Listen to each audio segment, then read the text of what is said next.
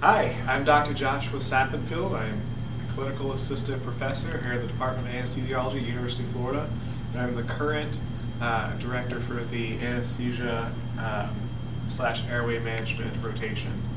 I'm going to talk to you about how to perform basic skills in airway management. The first thing I want to talk about is positioning the patient. This is very important. In fact, 90% of success to manage the airway is preparation and positioning. First, you want to have your airway equipment such that you can reach it and the patient at the same time. So usually I have the bed in such a way that I comfortably reach my airway equipment and the patient and any medications or additional supplies that I may need. Second, the bed should be in such a position that the patient's head is between your navel and your sternal notch. This is because you're looking down the patient's throat towards the vocal cords and not straight down into their mouth. The next thing I like to talk about is the sniffing position. It's where the head is slightly forward and slightly rotated backward, posteriorly. This helps align the axes of the oropharyngeal airway. As you can see, I have a crude diagram of the patient's anatomy. With the trachea goes from the sternal notch to the tragus of the ear. As you can see, in a normal supine patient, this is slightly posterior. In patients that are more obese and have a large fat pad, this could be even more posteriorly directed. The mouth kind of goes straight back. The nasal is in a more caught direction as well. Putting it in the sniffing position helps align these axes and improve your visualization of the laryngeal structures. One benefit that can be seen, especially in obese patients, is ramping the patient. This is done usually at about 3 degrees, but what you're trying to do is line the tragus and the sternal notch up and make them horizontal so that it's no longer posteriorly directed. If you allow the head to have some extensions, it also helps line these axes up so there's better view of laryngeal structures. Bag mask ventilation. Bag mask ventilation is important for saving patients' lives. It's not failure to secure an airway by tracheal intubation that patients die from. It's hypoxia that patients die from. So if you're able to ventilate the patient effectively without the use of an ET tube, the patient will still do fine. Bag mask ventilation involves placing the mask circumferentially on the bridge of the nose, because this is where most of your air leak will occur, and placing it on the patient's, around the patient's chin. When doing bag mask ventilation, it's important to lift the jaw up into the mask as opposed to pushing the mask straight down the patient's face. When you push the mask straight down the patient's face, you push all the soft tissue structures back, including the oropharynx. It is important to have your pointer finger and your thumb past midline so you're able to get a good seal on the other side of the patient's face, because that will be the second place you have a leak. For single hand ventilation, you can see my fingers are grabbing the mandible and my pinky is trying to grab the angle of the mandible. For people with small hands, this might be more difficult. However, this will help you to lift the patient's face into the mask and get a good seal. You're then able to mask ventilate the patient, usually, and giving about 10 breaths a minute would be close to physiologic and would not cause hyperventilation. For patients who you have difficulty mask ventilating, either from having a large neck, having posterior secretions, abnormal anatomy, single-hand ventilation might be not enough to ventilate the patient. A rescue way of ventilating a patient is a two-handed technique. You'll take the thumbs and put it on the side of the mask at the top. Then you'll use your pointer and your middle finger to grab the angle of the mandible. This utilizes your 3 strongest fingers in clearing the obstruction of the patient's face. Some people like to do a double C, which then they're using their pinky or their ring finger to lift up on the patient's face, and they're not getting adequate jaw lift to open up the posterior structures. This will dedicate the most amount of your effort to opening up the airways. You'll then have to have an assistant, such as a respiratory therapist or a nurse, to squeeze your bag while you are holding the mask to the patient's face and doing jaw lift at the same point in time.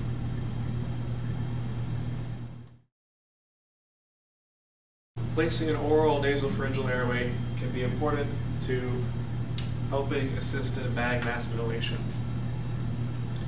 The nasal trumpet can be placed in an awake patient, and my preferred technique is to have the curve go with the nasal septum until you have slight resistance.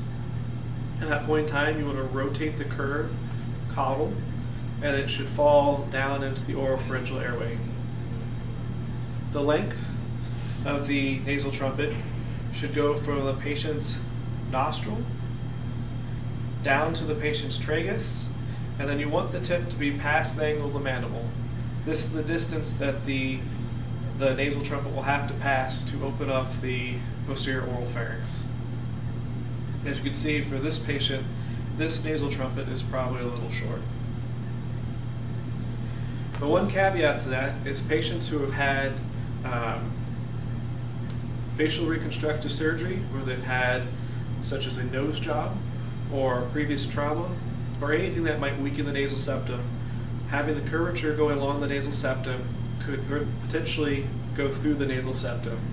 In those patients, it is probably better to go the curvature straight caudate all the way back, and then if you have resistance, slightly wiggling the nasal trumpet to pass the back of the posterior pharynx. There's many approaches to placing an oropharyngeal airway. The distance, the size of the oropharyngeal airway should go from the incisors to the tragus to the angle of the mandible. For this is the distance that you need to traverse to open the posterior pharynx. My preferred technique is to grab the base of the tongue with a tongue depressor and then gently slide the oropharyngeal airway along your tongue depressor. This ensures that the tongue remains forward and does not push back by the oropharyngeal airway. After you've placed the nasopharyngeal airway or oropharyngeal airway, you then may begin mask ventilating again. An alternate technique that providers sometimes use to place the oral airway is to having the C shape facing cephalad and then rotating it forward. When I have observed this in practice, frequently providers will push the tongue back in the oral pharynx. It makes the positioning of the oropharyngeal airway ineffective. I have seen people bruise the back of the soft palate by not being gentle, and most people struggle with placing the oropharyngeal airway in an effective manner.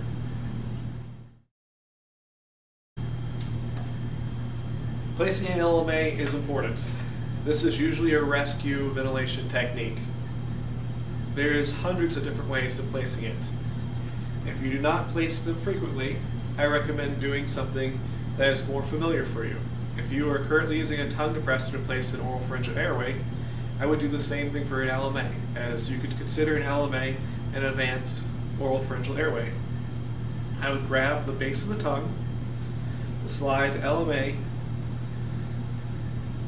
over the tongue blade straight into the oral pharynx. As this being a simulation, it is sometimes difficult to place an LMA. With the LMA, you then inflate the cuff and you can resume bag mask ventilation. There's a couple things you'll have to troubleshoot with placing an LMA. The most likely problem you'll encounter is the LMA will flip on its back. To demonstrate, I'll show you outside the patient's face. Most likely what has happened is this will flip in this place, like this, and when you inflate the cuff, you're able to get a seal. If you're having difficulty getting a good seal, you may have to stick your finger in the back of the patient's mouth and try to flip the LMA into the correct position, and you may have to readjust the amount of air in the cuff. The next most common problem is you have not gone around the base of the tongue, that you have pushed the tongue so it sticks between the LMA and the vocal cords. To fix this, you may stick your finger in the patient's mouth and pull the tongue forward so that the LMA sits more posteriorly in the patient's oropharyngeal pharynx. And these are the two most common things that cause problems. Other maneuvers you might have to make is placing more or less air in the cuff. You may have to rotate the LMA or pull it slightly in or forward. The size of LMA is based on ideal body weight. A size 4 is for a patient with ideal body weight of 50 to 70 kilograms. Size 3 is for smaller patients. Size 5 is for larger patients. You may have to try a different size LMA.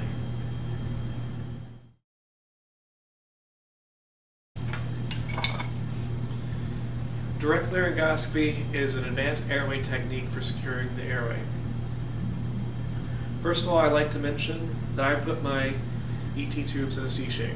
This is because this is the natural way it will sit in the patient's mouth after you're done performing laryngoscopy. As you can see, the trachea is up here, the oral pharynx will proceed back, and the mouth will come out here. This is the position that the ET tubes come in their package.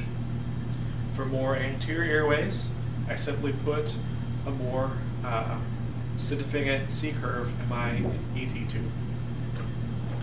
The reason I do this is because when people put the ET tube in a hockey shape, you have a severe bend here, which I frequently have seen when the stylet is removed, it brings the ET tube out of the airway, and then sometimes you have an unintentional esophageal intubation. By leaving it in a C shape, you reduce the amount of resistance when pulling the stylet out of the ET tube. Laryngoscopy is performed when the patient is supine. The MAC blade is a curved blade. In this one you can see the portion here is removed. Most MAC blades actually have it coming straight back. This is important to denote because if you move like this with the handle, you can see how this would knock out front teeth. It's important when performing laryngoscopy to move in a single unit with the handle going to the upper corner of the room. Also, you will notice when you turn like this, it does not improve your view. You're only changing where the top of your view is on the length of the laryngoscope. So it will not actually improve your view. The most important thing for laryngoscopy is opening the mouth wide. I usually do this by scissoring. I put my right pointer finger on the upper molar and my thumb on the bottom canine. And you want to drop the laryngoscope blade all the way to the back of the mouth. And male adults, I usually have to almost hub the blade in the patient's mouth. For female adults, I usually have come out a centimeter or so. It's important for the tip of the laryngoscope to sit in the vallecula. If the MAC blade does not sit in the tip of the vallecula, you will not be able to lift the epiglottis to get an adequate view. It is also important at this point in time to have swept the tongue, either with placing the laryngoscope blade or now. That is the reason there is a wall on the side of the MAC blade. If you do not sweep the tongue, you will lose a ½ centimeter to a centimeter of your view and could make the difference in slightly more difficult patients. You will then lift towards the corner of the room, and you will look down the patient's oral pharynx. And then once you see the vocal cords, you will place the ET tube through the vocal cords.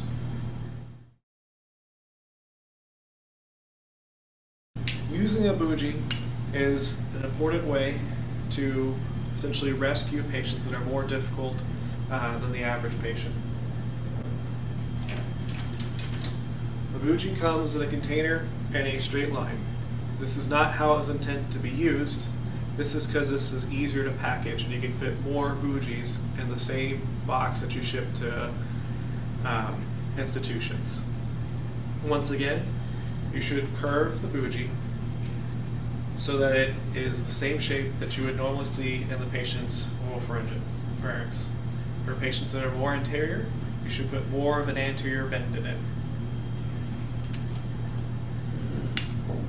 With the Bougie, you should perform direct laryngoscopy the same way. You then can use the Bougie and place it, you can see the vocal cords through the vocal cords, or in a midline fashion towards the upper oral pharynx. Confirmation of Bougie placement can be felt with vibrations when going down the tracheal rings. It also, about 27 centimeters, will lodge itself in the right mainstem and not go any further. If after 27 centimeters it has not lodged itself in the right mainstem, you are probably in the esophagus. Now, the most frequent mistake I have seen with Bougie placement is after the Bougie is in the trachea, the provider will take the laryngoscope out of the mouth. The laryngoscope needs to lay in the mouth to keep the epiglottis and the base of the tongue off the ET tube when you advance it down the Bougie. With the Bougie in the trachea, it will not advance if you place the ET tube over it. You want to advance the ET tube, and if possible, by direct visualization, advance the ET tube through the vocal cords. In adult males, it is usually safe to have the ET tube down to 23 centimeters at the teeth, and adult females down to 21 centimeters. After the ET tube is placed, you can remove the laryngoscope, hold the Bougie, or hold the ET tube, and pull the Bougie out over the ET tube. The most common problem people experience is the Bougie will not advance over the arytenoids into the trachea. This is usually because it is stuck in the arytenoid just bends when the ET tube is pushed. To overcome this, pull the ET tube back until it's no longer the arytenoid, turn the ET tube 180 degrees, and then advance. As you can see, the ET tube has a bevel on it, and so by turning 180 degrees, a different point of the ET tube will contact the arytenoid and it should advance smoothly into the trachea.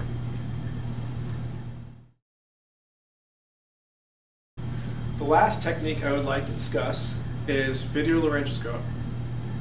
My favorite video laryngoscope is the GlideScope, and this is because it's a different technique than the direct laryngoscopy. The CMAC uses a similar blade to the MAC blade and has an angled scope on it, which improves your visual view, but it does not give you an alternate technique to securing the airway. The GlideScope is not a MAC 3 blade, it is an angled blade that gives a different angled view and should not be treated as a MAC blade. The GlideScope is inserted midline, following the base of the tongue, and you just rotate it into position. The GlideScope blade should be adjusted for patient size.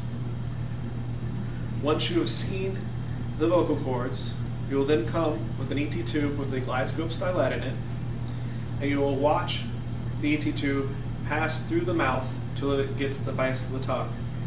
The biggest mistake providers make is they will watch the video screen while they're placing the ET tube, and they will either not be able to enter the oropharynx, or they will take biopsies of the siph pilot or the tonsils with insertion of the ET tube.